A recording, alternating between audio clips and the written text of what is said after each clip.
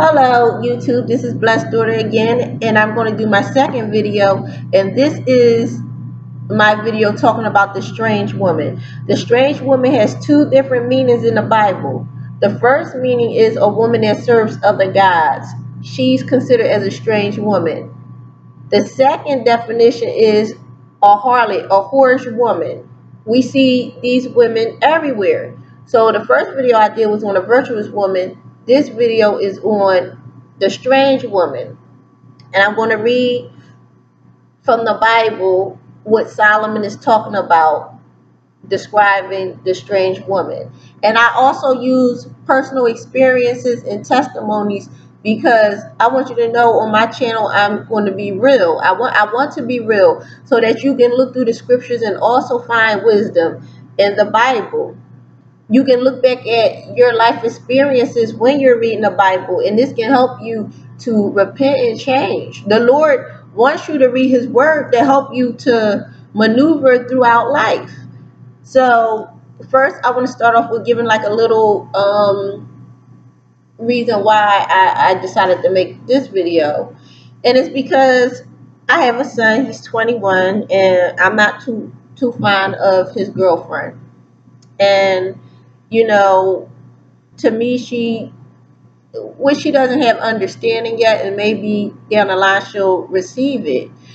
She's a strange woman, and you know, this her ways. But as I read, you'll understand why I'm bringing this up. Now, you know, go parallel with what I'm reading in his situation.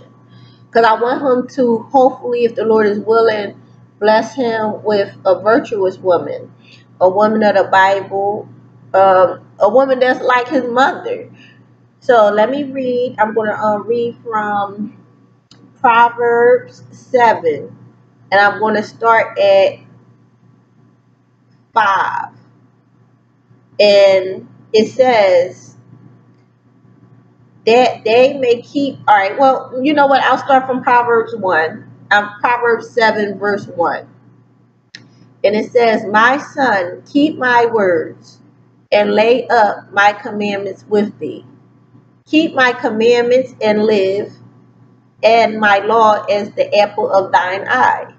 Bind them upon thy fingers. Bind these words, here we go.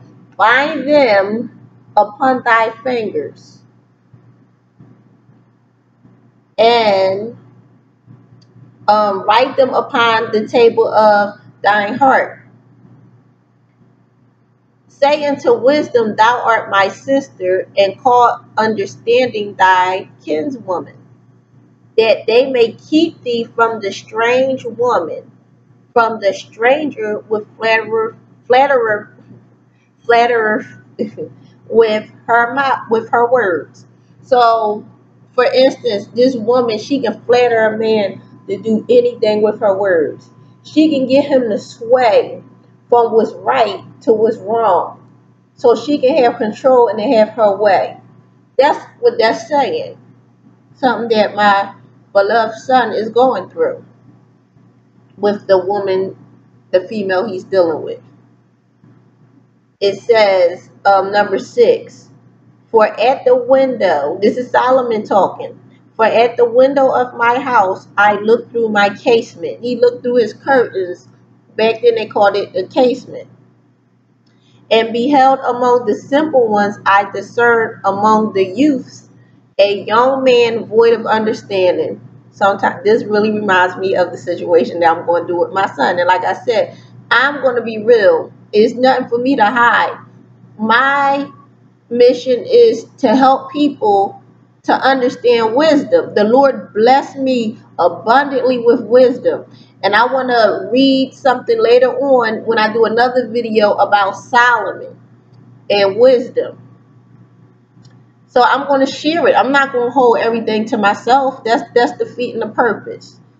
So it says, 8, passing through the street near her corner, and he went the way to her house.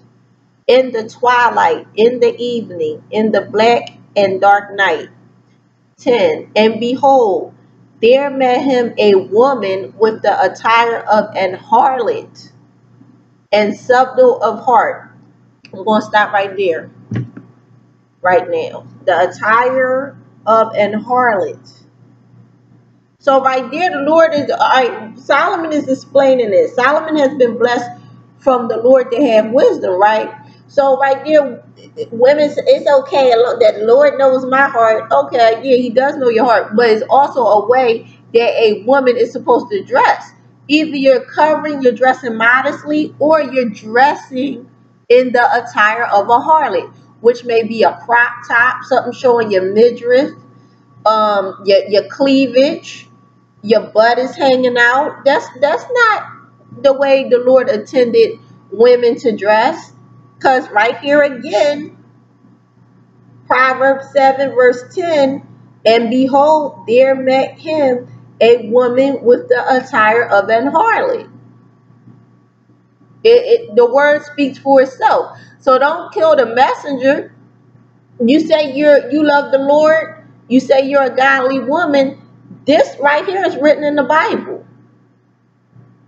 It's written right here in the Bible in black and white. So now going back to the story of my son, his girlfriend is a very attractive young lady, but she dresses in the attire of a harlot.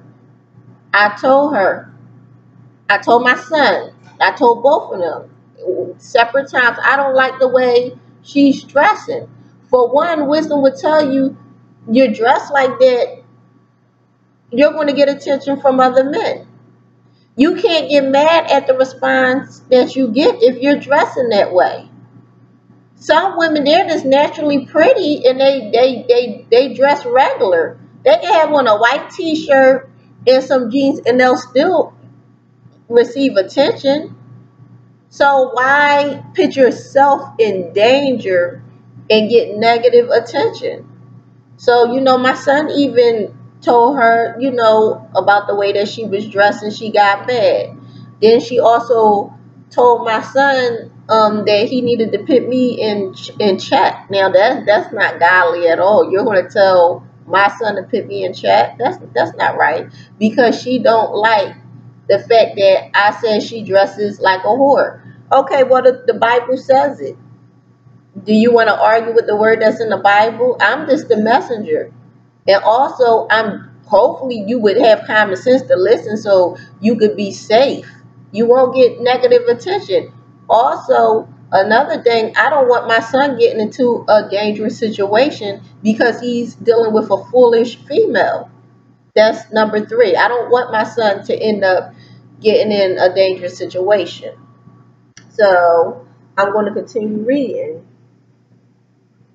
Right here, 11. She is loud and stubborn. Her feet abide not in her house. Women that's loud, they always scream and their mouth is running.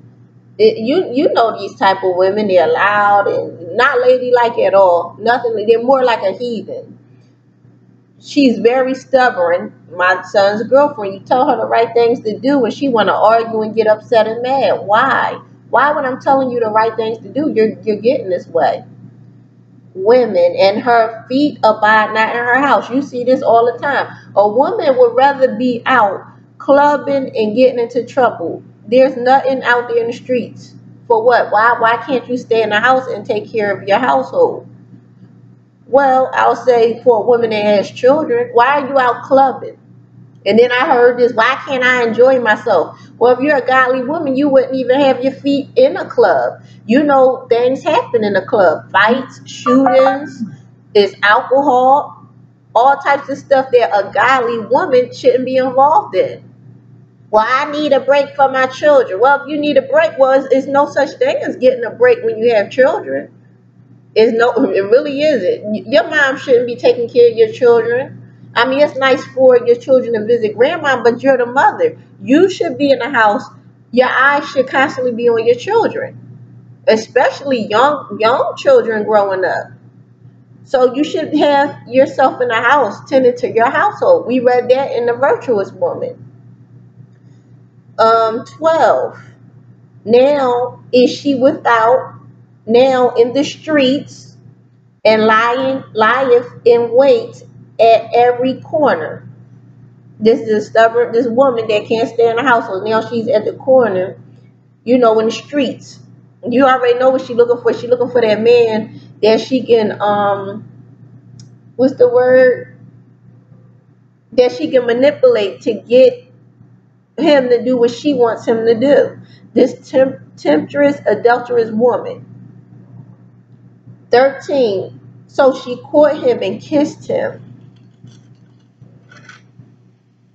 and with an imprudent face said unto him, I have peace offerings with me. This day have I paid my vows. Therefore came I forth to meet thee diligently, to seek thy face, and I have found thee. I have decked my bed with coverings of tapestry, with carved works, with fine linen of Egypt. I have perfumed my bed with myrrh, aloes, and cinnamon. Come, let us take our fill of love unto the morning. Let us solace ourselves with loves. For the good man is not at home, he is going a long journey. He has taken a bag of money with him and will come home at the day appointed. You already know what this woman is doing. She's enticing this man. She's a temptress. She's an adulteress. She's trying to get this young man or this man to come home with her so they can, we're adults, so they can do their thing. That's what she's trying to do.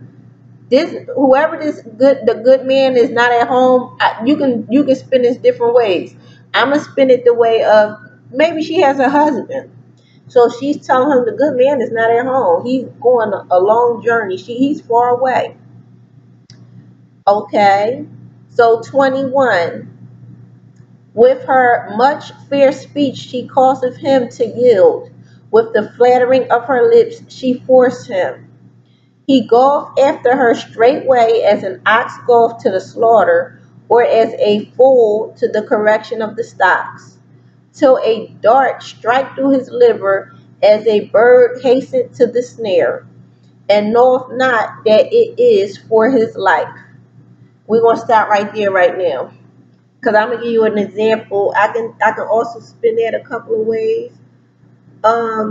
This woman, she let's we want to take it to the street form. Let's say this woman, she had a husband, right? Let's say she got in an argument with her husband, and we see this on TV and the news, etc. She gets in an argument with her husband, so to make him mad, she might go to a club or a bar, right? She meets another young man. She's flattering this young man. Well, since my husband was going in her head, since my husband made me mad, I'm gonna show him. So she meets this young man. They don't know anything about her. They never met, etc. She flatters him with her tongue. She's, like I said, she's a temptress. She entices him. One day her husband leaves. Let's say he's going to work. He might work from 9 in the morning to, let's say, 5, 6 in the evening. So one day she's still getting in contact with this guy. She talks to him and gets him to come to her house. She figures, well, my husband, he's at work. He ain't coming home. I know his hours. This one particular day, her husband gets off early. She has this man in her bedroom. They're doing, and her husband comes in and finds out. 9 times out of 10, who's going to be the one hurt or dead? The other man. And the other man may have not known anything. But because of this wicked, conniving, Jezebel woman, this strange woman, this man is now dead. So you can spin it that way, and there's other ways you can also spin it. It says right here, 24. Hearken unto me now, therefore, O ye children, and attend to the words of my mouth. Hearken, listen to what I'm telling you. So you won't fall into this situation or even end up with this strange woman. Let not thine heart decline to her ways. Go not astray in her paths. Stay away from this woman.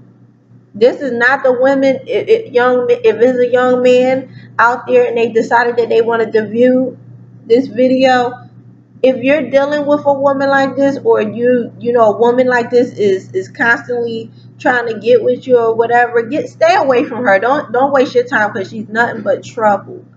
Nothing but trouble. Then she can get you into a whole lot of situations that you don't need to be in. All right, 25 again. Let not thine heart decline to her ways. Go not astray in her paths. 26. For she has cast down many wounded. Yea, many strong men have been slain by her. Strong men have been killed by her. Her house is the way to hell, going down to the chambers of death. And that's the end of Proverbs 7. So I hope that you enjoyed this lesson. I hope that you will take heed. And you know, if you don't really understand it, ask the Lord for wisdom. Read it yourself. And I always say, start from the beginning of a chapter and go to the end. Read the whole chapter and gain understanding. But this is Blessed Daughter, and I'm signing off. God bless.